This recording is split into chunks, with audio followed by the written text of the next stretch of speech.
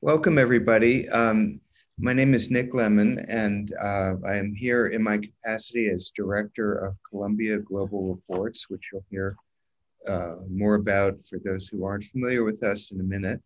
And this is our official 5th birthday party. You know, there's a lot of bad things about the pandemic that we're in. And one of the bad things is that you can't have real parties. So we began this year planning to have an actual nice party, and we had rented a space, and we were going to have a caterer and hors d'oeuvres and things like that.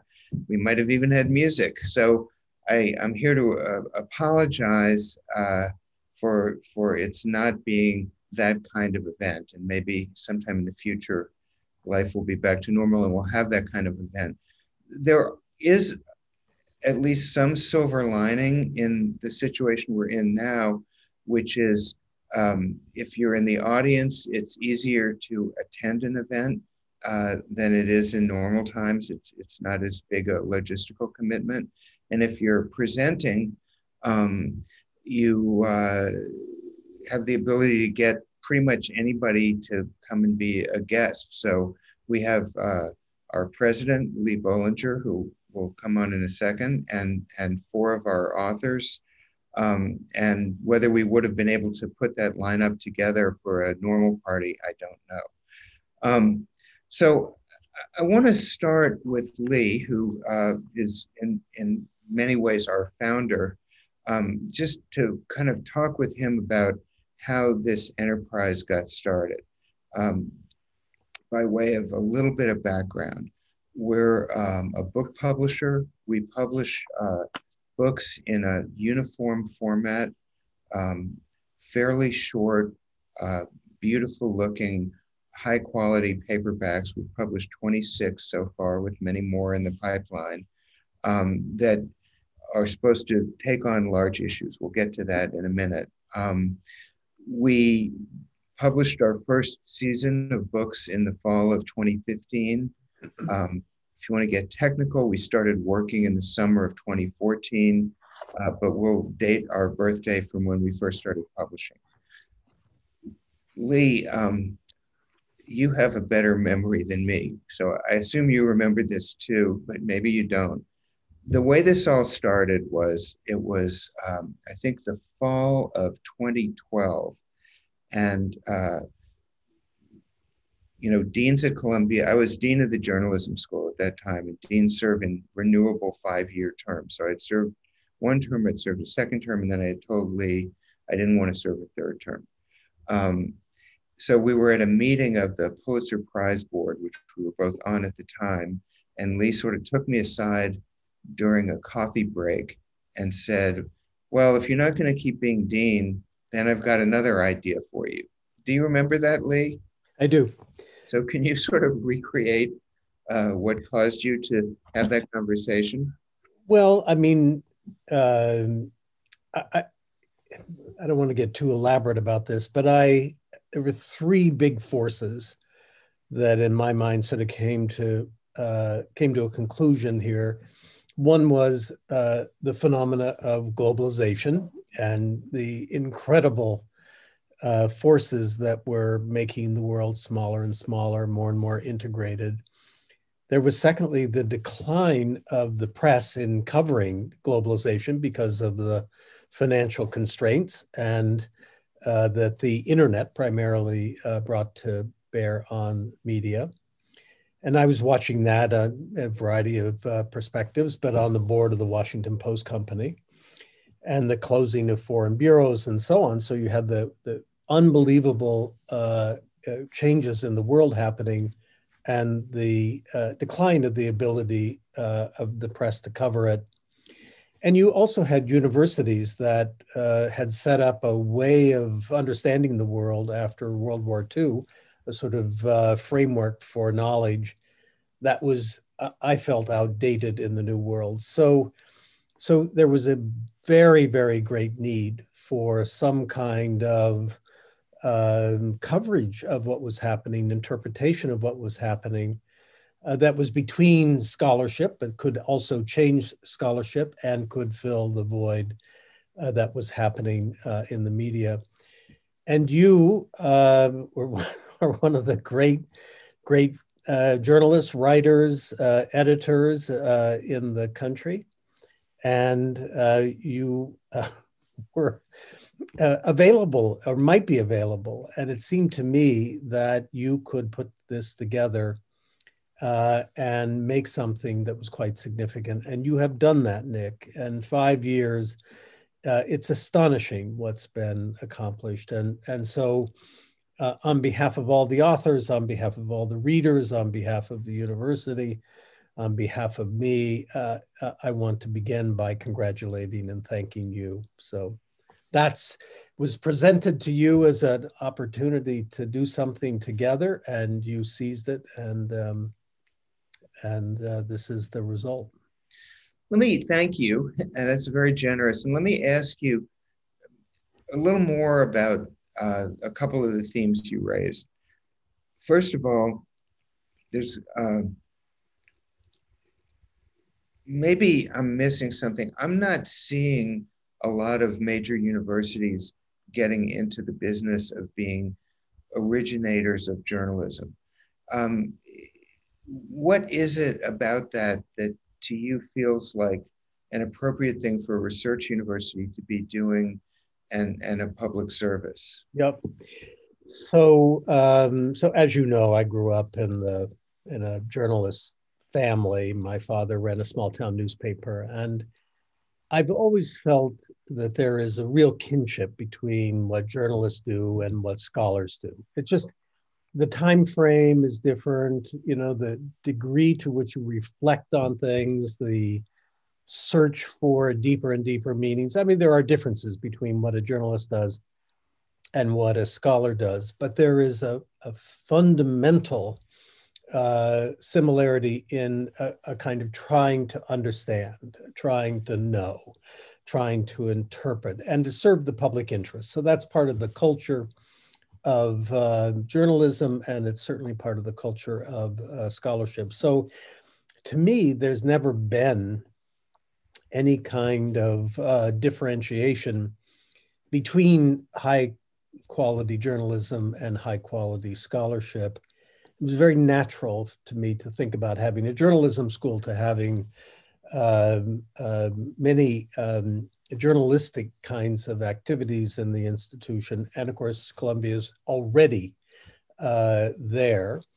So I felt that, that this was a natural kind of mission that the university could undertake, completely consistent with its fundamental role of discovering knowledge and providing the public with information. Let me ask you a version of the question in a broader frame. And if you could talk a little about what you've been calling the fourth purpose of the university. What I know, and not everyone watching will know, is that this is only one of a number of initiatives that you've started that are non-traditional activities for major universities that entail bringing the university outside its walls into the world in a more engaged way. So could you talk about that a little? So, so let's say there were really two things that I felt needed to go on to reform universities, as it were. One was what I mentioned before and what you have acted on, which is the framework of knowledge in the broadest possible sense of that framework that was developed in the decades after the Second World War, was no longer adequate to really comprehend what was happening in the modern world. There really is no longer a separation between sort of domestic things and international, but many of our intellectual structures take that as a given, that there is a difference. So you need to break that down. And the other was a feeling that universities had become too insular, too isolated from the world. And both the scholarship suffers when that happens in many disciplines, not all, but in many disciplines. And universities have a responsibility to play a greater degree of involvement in the affairs of the world and try to solve problems. So that's the globalization theme and how universities should adjust to it, and the fourth purpose theme and how universities should be greater participants in the world. The Columbia Global Reports that you've established, Nick, we know has this kind of bridge between trying to understand the world more in ways that the press and scholarship do not really cover as much, and to provide a foundation then for changing the intellectual framework, the scholarship, and also a foundation for doing things in the world, projects and the like. When we first started working together, Lee, which was now many years ago in the 2002 to 2003 school year, it was because you had convened a task force to think about the future of journalism and the future of the journalism school in particular. I served on that task force as a working journalist, and then that turned into my being dean of the journalism school. As I look back on that task force, it feels sort of quaint. As I recall our deliberations, the theme was there are these great news organizations that dominate the scene and will always dominate the scene. Mm-hmm. And the problem is they're just not quite as good as they should be. And our job is to use, Columbia Journalism School, universities generally, to, make their work even better than it is.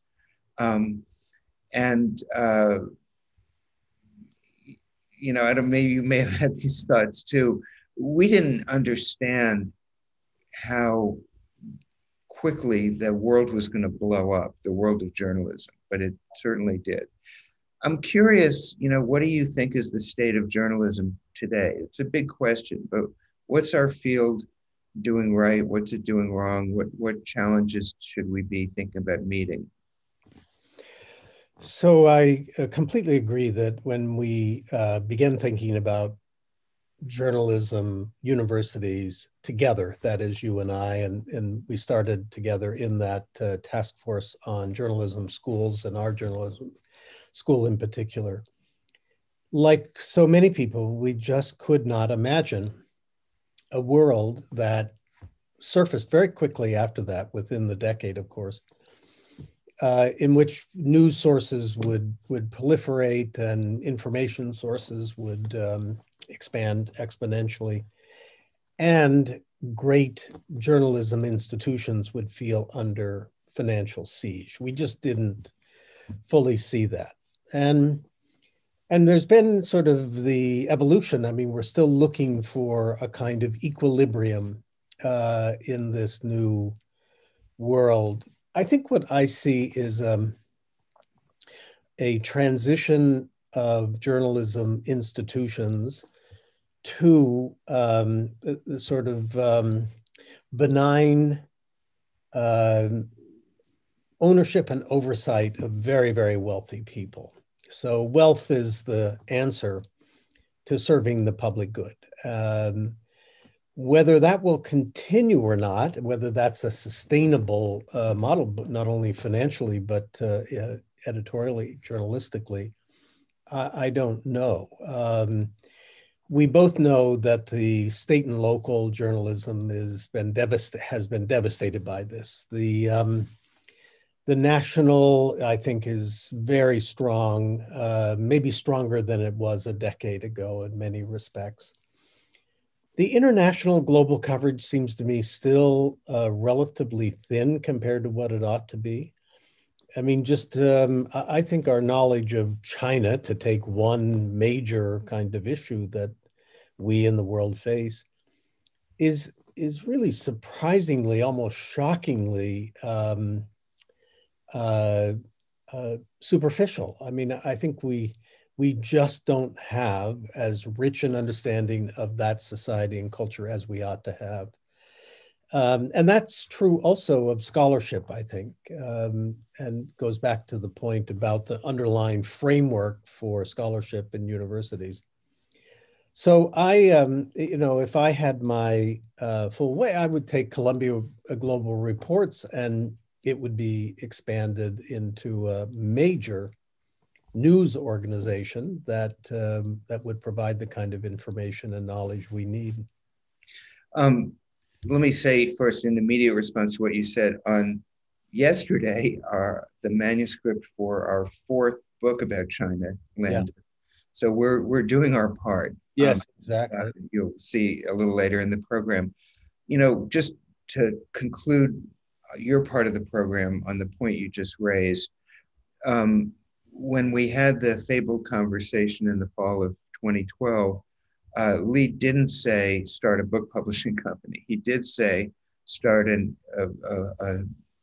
news organization of global ambition. Mm-hmm. So if somebody came along who was infinitely resourced, we could think about doing other things than what we do. But I do think, you know, what we ended up with was a kind of sweet spot, we think. We have elements of magazine journalism and elements of book publishing. We have elements of, you know, journalism itself and elements of academic life. There's a whole landscape, and we'll talk about this a little later, besides what you talked about, of new nonprofit news organizations. That's another part of the changes in journalism. And we think of ourselves as part of that landscape. You know, what that means is that as a nonprofit news organization, I always say to my friends who go into this field, you think because you're going into a nonprofit, you're going to have to think about business less, but you're actually going to have to think about it more. And that's not something that will be mysterious to you, Lee. Right. So we fundraise and we depend on that. We've had generous support from funders and from the university. We're a little unusual in this new landscape because we sell our editorial content through book sales. We arrived at book sales because we thought we could find a niche where, you know, in the magazine world, super long articles have kind of gone away. And there wasn't anything between a standard magazine article and a book that can take 3 to 5 years to get out into the public. So we thought that was a good place for us to be. Also, once you say something is a book, you can, it becomes an event. And there's a whole machinery. It's not as big as it used to be, but it still exists for promoting something that's called a book that doesn't exist for something that's called a white paper or an article, right, or something like that. It's an object you can hold in your hand, and it becomes the basis for a larger conversation. And we've had a lot of luck with that. And you will hear more about that as we talk to our authors. But the book begins as a way of putting a big subject that isn't getting enough attention on the agenda. And we've been lucky that when we do that, quite often it stays on the agenda. So we've been happy with the way we found to do this with the resources we have. And, you know, if we had a lot more resources, we'd think about other things to do. Last question for you is, do you think universities and journalism sort of getting married is in the future going to be a Columbia thing or a systemic thing? You know, I think it will be a Columbia thing, and I think it has. There is no reason from my perspective, why a great university should not also be providing the kind of information to the public that great journalism does. We do great scholarship. That's, as I said at the beginning, a kind of variation on one form of trying to understand the world, but journalism is another form and very much motivated by the same goals. So I see, again, back to the beginning, no inconsistency, and I would love to see more. And what you have provided here, Nick, with this publishing operation is, as you say, and as I would say, really a base for a lot more that could happen. And it's just a matter of resources, really. So I see this happening. What I would have to say, but you could also answer this, I don't see other universities moving to fill this kind of space in the way that we have. So I think it's still unique, and I take some pride in that, but I also somewhat sad about it. Yeah, well, I feel a little bittersweet too, because as far as I can tell, in the entirety of the history of higher education in the United States, you're the university president who is most interested ever in journalism and has it as a sort of primary interest. I don't think there's a lot of other examples. Yeah. There's Robert Maynard Hutchins, Yeah. who had a keen interest in journalism, which was just to endlessly talk about how horrible it was. Right. But I think you've been more productive. So right. I want to say, on my own behalf, everybody who works at Columbia Global Reports and our authors, thank you. It's really unusual to have the ability to work for the university president who's more interested in journalism than any other university president has ever been if you're a journalist. So don't think it's gone unnoticed or unappreciated. Thanks very much, Nick. But thank you for taking this on and making it such a brilliant, brilliant fact from a wonderful idea that it's been a pleasure to share with you. Thanks, Nick. Thank you. And so now I'm going to go to Act 2 of this event, which is to talk to 4 of our authors, all among the more recent authors. Per what Lee was saying at the beginning, we didn't plan it this way exactly. Exactly 50% of the authors we'll be talking to are journalists and 50% are academics. In real life, it's probably more like 3/4 journalists that we publish and 1/4 academics. But I want to bring them on one by one, and then they'll stay on your screen, and we'll sort of have an introductory conversation, then go to a more general conversation. I'm going to do this in the order in which we published their books chronologically. So first, I want to welcome Tim Wu, who is a law professor here at Columbia, and his book is called The Curse of Bigness. So Tim, if you could just start by saying first how this book came to you, and second, why did you come to Columbia Global Reports with it? Nick, thanks for having me here, and it's a pleasure. I'd like to think I slightly straddle the line between academia and journalism, but let me to answer your question. I had long wanted to try to write a sort of 1-volume work that would represent sort of revivalist volume, a monograph almost for those who wanted to know about antitrust and understand why it was an important American tradition and needed to make a comeback. So I started drafting this thing. I was also obsessed with the work of Louis Brandeis. And I didn't really know what to do with it because it was in this uneven format. It was, starting on it, I realized it would probably be somewhere in the neighborhood of 30 or 40,000 words or something like. I didn't want it to be this 80,000 word, volume. I wanted it to be something, a page turner about antitrust. And I had the idea. I said, well, maybe I'll just put it out as a PDF. That was sort of my idea. And I was talking to Frank Foer, who some of you might know, formerly of New Republic, currently of The Atlantic. And he said, hey, why don't you go talk to Nick? So that was that's basically how it went down. And as I remember saying at the book party, I'm glad I didn't go the PDF route. I'll just put it that way. And I was very grateful for the editing, for the format, for everything. I mean, there's a reason for books that isn't exactly filled by PDFs that you release online. And so I was tremendously pleased to publish it. Early in the process, after we had signed up the book, Tim invited Jimmy So, our editor, and me to come to sort of presentation of the ideas that he did to his law school colleagues. This is something that anybody who's familiar with law schools knows about. Us outsiders don't so much. I was sort of shocked, as I told you, because I felt like you were presenting these ideas and they were all saying, "You're crazy, you've lost your mind. Antitrust is an antiquated idea that has no utility in the modern world."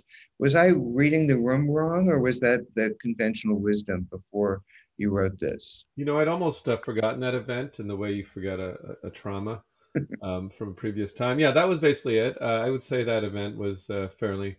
Let's say the proposal was not well received, but it kind of. I like to think, you know, fortunately, I'm fairly established. I have tenure, so you know, I don't have to, you know, have to prove anything of those events. And it was an important event to understand the degree of resistance, kind of a born of even on the left, you know, because a lot of professors are roughly speaking kind of center left, more center than left, to a revivalist idea, to the ideas of Louis Brandeis. So it kind of gave me my target. So yeah, but it was in terms of in a successful event. No, it was an hour of being shellacked by skeptical, very smart colleagues. Well, it feels like a million years ago because it feels like now everybody agrees with you. Am I misreading that? And can you talk a little bit about just how the book was received and how the mood of the country seems to be changing on this issue? Well, thanks. Yeah, I do think the ground has shifted. I think books like this, I don't want to overstate my case, but my target is that which is taken for granted.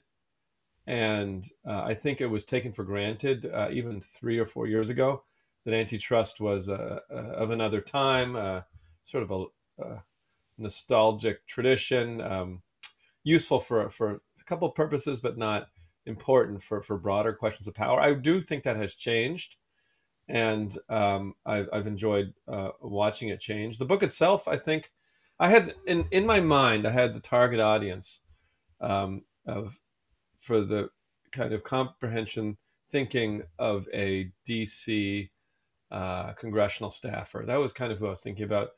I wasn't targeting this book at antitrust experts. I wasn't really targeting at the general public. I wanted them to be able to read it.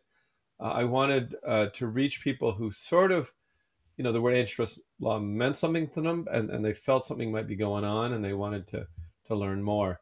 It was very gratifying when it became a Washington Post bestseller. Sort of showed that we'd hit our target market.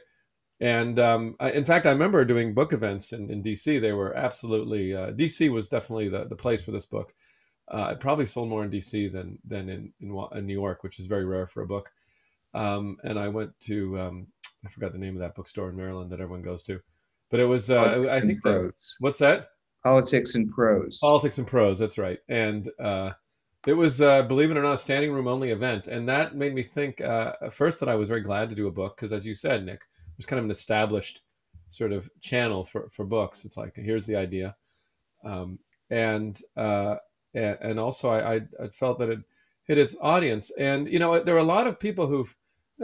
This is a risk of blowing my own horn, but what's this event about? I mean, you know, Amy Klobuchar, for example, called me and wanted to meet with me about the book. There's a lot of senators who read or at least had their staffer read the book. And so there, you know, this was, you know, it didn't sell 1 million copies, but I'd rather sell, you know, 90 copies to senators, Senate staff than 100,000 just sort of randomly. So yeah, it was. I think it was. You know, it doesn't always happen. Usually, books in one way or another don't quite do what you want. But this maybe the timing was right. Maybe it was the cover art, which was terrific. Maybe it was the size. One thing, Nick, I'll give you some credit. You were very without being insulting. You said it did start to drag through the 1930s. You know, the New Deal can catch up many a narrative. It's so complicated. So I was like, ah, forget it. I just deleted the whole center section, and I think it made the book a book that people got to the end of, or at least, you know, you never really know. I'm going to bring on the second of our four authors now, Jeffrey Wasserstrom, aka Jeff. So Jeff, can you turn on your video? He is a professor at UC Irvine. I'm not seeing you yet, so can you hear me? Oh, there you are. Okay. And Tim, you can just stay on if you don't mind people seeing you.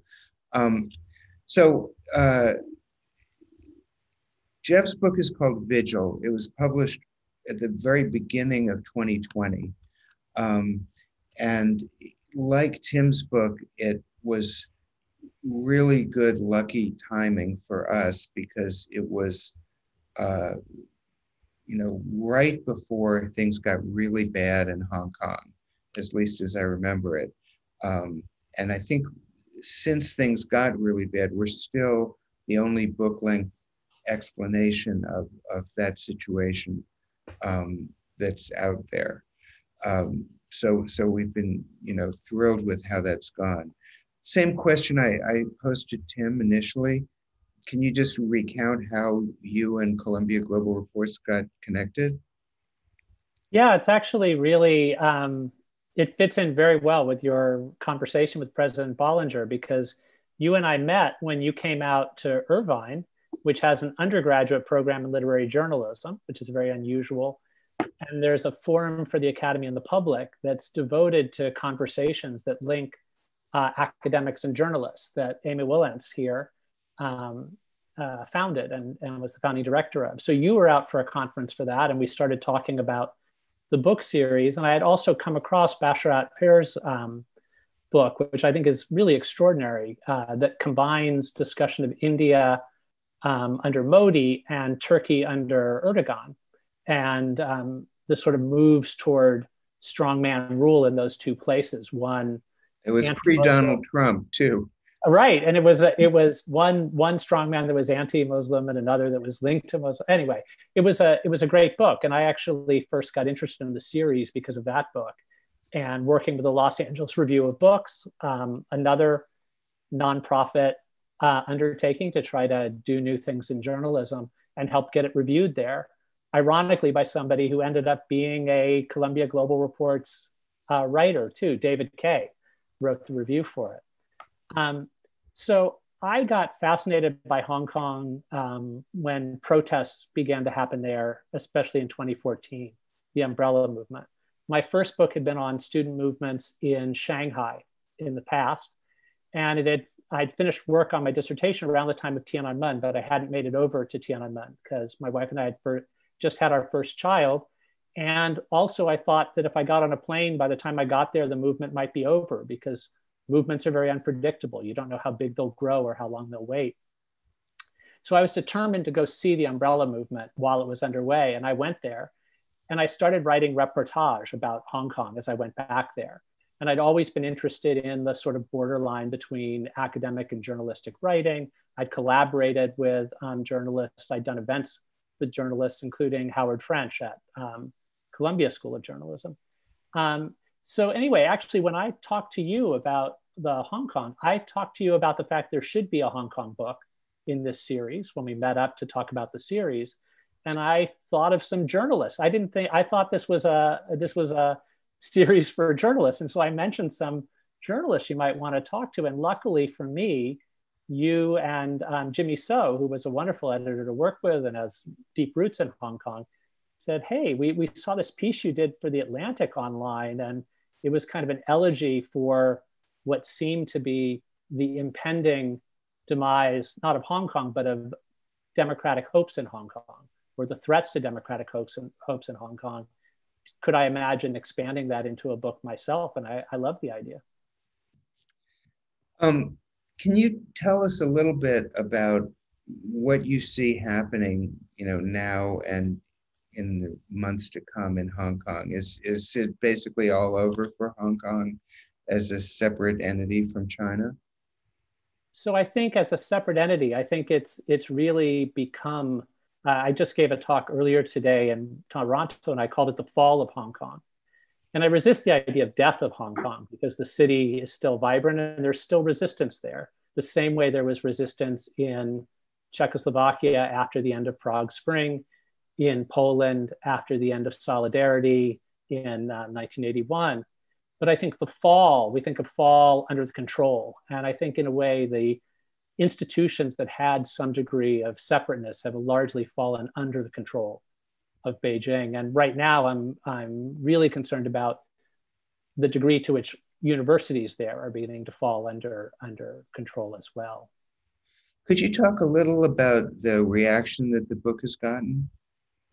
So the reaction to the book, I guess I'd push back a little bit about the luckiness of the timing. I mean, it was incredibly timely when it came out, but it was also a difficult time for a book on anything to be published. And I mean, I was very fortunate. I got wonderful support from the press, not only a wonderful cover and great editing, but also help with setting up a book tour in the US. But then the pandemic came and the plans to promote the book in England, where I thought there would be a particular interest in Hong Kong due to the country's past. Those all had to be canceled for it, and it was hard to get attention for a book at that point. But I've been very pleased with the attention that's gotten, and that there's been some pickup for making up for lost time when, fortunately for the book, but unfortunately for Hong Kong, a new series of events that have played into what in some ways, I said that Hong Kong makes a fool of forecasters. I won't make forecasts. You and Jimmy pushed me to be a little bit forecasting, and you pushed me to say things that I hate to say have been happening. So I end up looking as if I could see things coming in ways that I probably wouldn't have gone on record with if you hadn't pushed me. So thank you for that, even if I didn't thank you for it at the time. And I also, credit where due, I want to thank the Stavros Niarchos Foundation, which funded this particular book under a unspecific grant to publish a couple of books on the state of democracy around the world. Next, I'll call on Margaret Sullivan, who's next in the chronological order. Her book came out over the summer, so Margaret, I hope there you are. Welcome. Thank you. Same question I've asked the others. If you could first talk about how you came to write a Columbia Global Reports book, which is your first book, and then a little about the book itself. Thank you, Nick, and thanks for having me here and doing this. Well, how I came to write this book is that you came to me and suggested that I might be an author for the press, and suggested a lunch with your small but powerhouse team at Columbia Global Reports. And I mean that. It's a great group of people: Camille McDuffie and Jimmy and yourself and some others. And I had a couple of ideas, and this idea about the decline of local journalism, particularly local newspapers, was very much in my wheelhouse, because I had been the top editor of a regional newspaper in my hometown, which is Buffalo. I started there as a summer intern and became the editor of the paper before I went to the New York Times as public editor. So I had a couple of ideas, and you came back to me and said, you thought that this would be the one. And I was very pleased to be asked to do this and to get the encouragement to do it, because as a newspaper columnist, which is what I do now for the Washington Post, I tend to think in 800-word increments, and it's not easy to sort of fit in or think in a different way, a bigger, broader way, though I had wanted to write a book and actually had made some starts on things that, didn't quite take off. So it was it's been such a privilege to do it, and it really came about because of your initiative. I've been amazed in the case of this book. This is, you know, Lee Bollinger talked about it. You talked about it. I, as when I was dean at the journalism school, saw this happening. And I found it frustrating to try to get attention to this issue. And it wasn't for lack of trying when I was at the journalism school. And I know you've written about it a lot. I was impressed that this book, Ghosting the News, was able, as far as I could tell, to really take the conversation to a new place and get people finally focused on this issue. And that's partly your skill in writing it and your passion, and partly, you know, as I said before, if you're publishing a book, it's easier to make that kind of thing happen. I don't know if that was your experience. Oh, I mean, absolutely. I was really surprised and blown away by the amount of attention that this subject got. I mean, I could have written the same number of words in columns or magazine pieces and nothing would have happened. But as you say so well, when you publish a book, there's a sort of event around it, and it is something that you can hold in your hand. And it got a lot of attention. I mean, for example, one example of several, the New York Times did not only a review, but a question and answer piece on this subject with me. The Atlantic did a review and actually asked me to write a sort of associated piece about how local journalism serves the democracy and, you know, tying it back to the founders. And that happened a lot. So it got a tremendous amount of attention. You know, as Jeff says, the events that would have been promotional events in person turned into Zoom events, but there were a lot of them and they went well. And I felt like it did hit its target audience. I was concerned that this huge thing was happening in journalism, and people, I knew from the research around it that people really weren't aware that local journalism and local newspaper was as threatened as it is, and, you know, really imperiled. So I think the book went some distance toward making a change in that. Let me bring on our fourth and most recent author, Krithika Varagur. So if you could turn on your video. Her book is called The Call, and it's a very ambitious and thoroughly reported look at the Saudi Arabia's long-running project of proselytizing for a certain form of Islam all over the world. So I'm going to start with the same question to you, Krithika. This is also Krithika's first book, by the way. And, you know, without insulting any of our other authors, I think she's the youngest of us on the screen now. Age about, what, 26 or something like that? So how did you get connected to us, and where did this book come from? It was, I'm not making this up for anyone, but it was like a rom-com. I was working as a foreign correspondent in Indonesia, and I was home for my summer vacation, and I was in New York City. And I had been kind of working on this proposal for a book about, you know, the Saudi campaign to propagate Wahhabi Islam, and I'd been working on this proposal, and it was kind of going in a direction, I was being pressured to go in a direction I didn't really want to make it into this kind of like door stopper and make myself a character in the story for some reason, and kind of turn it into like narrative journalism, which is not really what I wanted to do at the time. I was reporting on religious fundamentalism, and you know, the reason I wanted to write this book was I felt like there was a lot of kind of basic facts about this phenomenon that just weren't in the public record. So I was kind of like, maybe there's no place for a book like this. That's fine. I'll just keep doing journalism. I'm having a pretty fun life in Indonesia anyway. Then I was browsing at the Strand in August of 2015, 18, and or it must have been June actually, and I saw this book in the World Affairs section called High Speed Empire, which is a CGR title, and it was about the effect of the Belt and Road campaign in Southeast Asia. And I flipped through, I read half of it in the store, bought it, finished it, and the next day I looked up who runs this imprint. It was someone named Jimmy So, and I just emailed him cold and I told him about my book idea. And he got it immediately, and the ball rolled pretty quickly from there. He's like, send me a prospectus. I kind of had one already.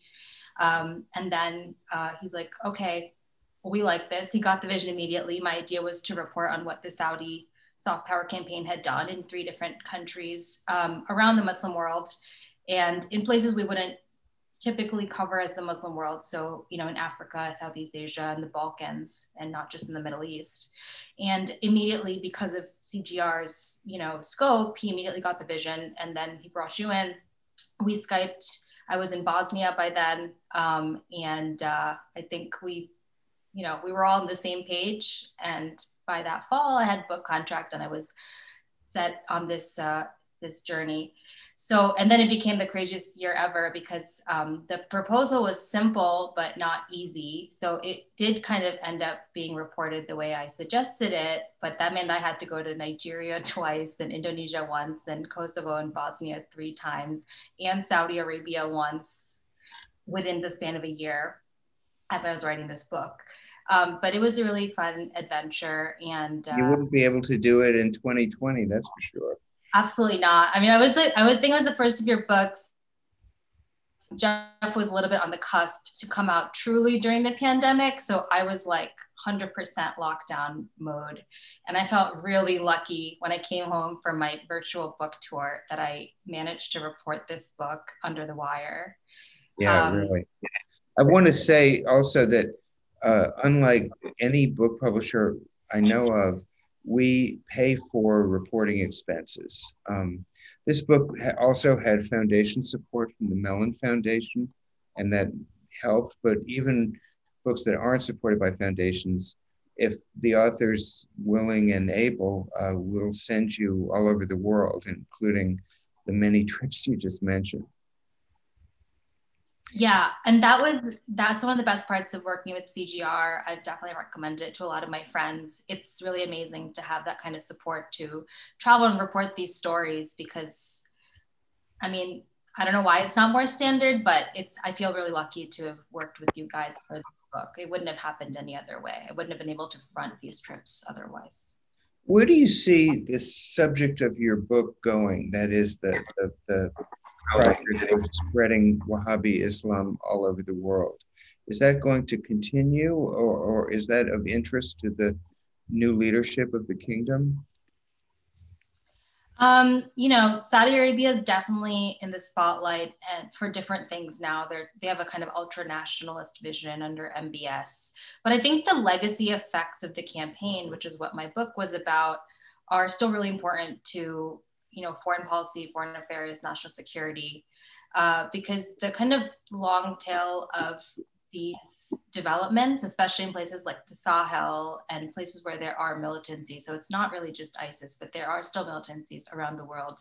It's very poorly understood and it's very poorly communicated in the media to this day.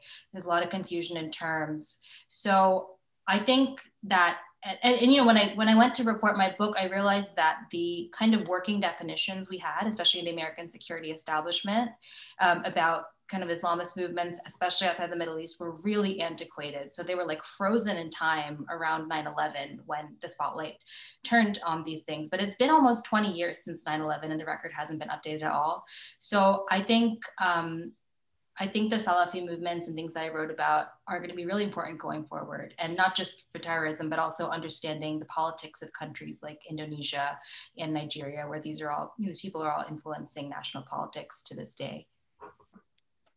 We have about 10 minutes left, and I'd like to try to have a little more general conversation with our authors. When I was speaking with Lee, and I don't want to be too directive here, but I'll be a little directive. So we were talking about the panel on journalism and journalism schools that he convened in the '02-'03 year, when we thought, there were these great news organizations that would live forever. And boy, were we wrong. In general, we're 1/5 of the way into the 21st century, and it just feels very different to me from the new millennium when it dawned. And at least in the world I was in, and I'm saying this as sort of self-flagellation, there was this feeling of all the major problems have been solved.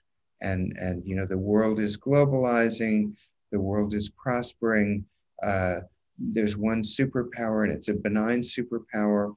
On some of your topics in particular, all of them, all of your books have a sort of sounding the alarm quality, and on none of the topics was I aware 20 years ago that the alarm was being sounded, even though the topic was in play. So I'd just like to ask any of you to reflect on how the project of globalization is going, about which there was so much optimism and perhaps hubris, and on your topic or in general, what do we need to be thinking about? What should we be assigning new Columbia Global Reports books about? Well, it's a little different than where you started, but I just want to comment on that sense. And this isn't particularly global, but I one of the things that really has changed that's very relevant to my book are attitudes surrounding big tech. And, it wasn't the early thousands, but I think that, a lot of the antitrust movement, the anti-monopoly movement right now is driven by fear, in some cases loathing of big tech, and just a sense of a loss of power, of questions as to who really is in charge of the country, in charge of the economy. And, I don't think that's, it was a very different feeling even 5 years ago, forget about 20 years ago, even 5, 6, 7 years ago, when I worked in the federal government. We thought of these companies as benign, beneficent, could do no wrong, almost like charities. Why would you want to break up the Red Cross? So I think that I just to take one thing that has certainly changed and has not gone away as an important problem is that Margaret, to go from that to journalism in particular, I remember some of that feeling in journalism about, Google and Facebook were going to be somehow great for journalism. Do you remember those days? I do, and in some ways, the internet. I don't know about the social media platforms, but I guess I would include them to some extent.